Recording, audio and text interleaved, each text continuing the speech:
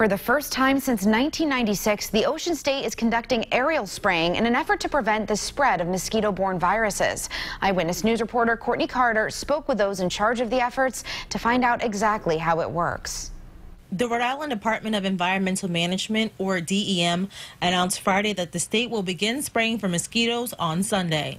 Because we are in that critical risk tier in some parts of the state, we are moving into a next phase of our mosquito abatement plan. And DEM Director Janet Coit says that next phase is treating 4 locations that have been labeled critical risk for Triple E: Central Falls, Westerly, West Warwick, and Northern Rhode Island. That spraying, which some call adulticiding, is aimed at the adult mosquitoes in the air in those critical risk areas. So far this year, the illness has been detected 4 times in Rhode Island.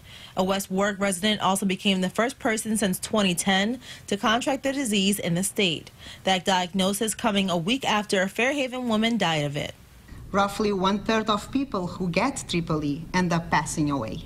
DEM says the product being sprayed poses no risk to humans and is being used in low concentrations.